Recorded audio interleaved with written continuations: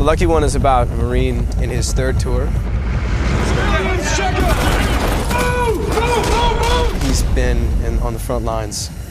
And initially when he finds the photo, it's outside after this major firefight.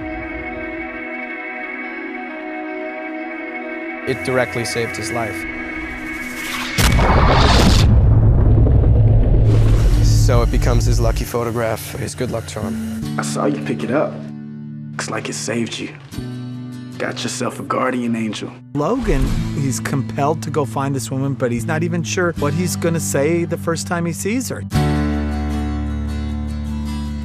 He has his desire to set off on a long march to find this girl who he believes really brought him through unscathed. I'm Beth. Logan. And what brings you to Hamden? It's kind of a long story. I came to see you. You see, I found this. You saw the ad.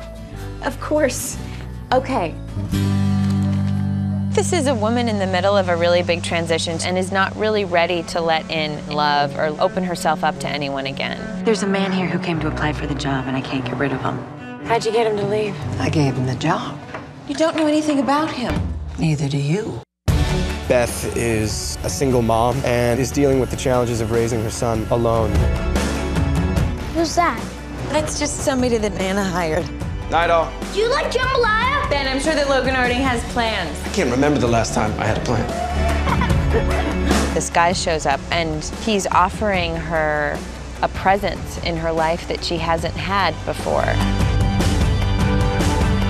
Well, that's as clean as it'll ever be. I play a woman who very much believes that this is destiny for Logan to come into our lives. It's just a casual beer between coworkers. It's not a date. There's something that I've been meaning to tell you. I'm sorry, I can't find the right words. She has a pretty bad guy ex-husband who keeps threatening her with taking her son away. That's my son in there too, you know. Let go of my arm. You should do as she says. You don't know what I'm dealing with. I do know that you deserve better than this. They fulfill some voids in each other. It's destiny, I think.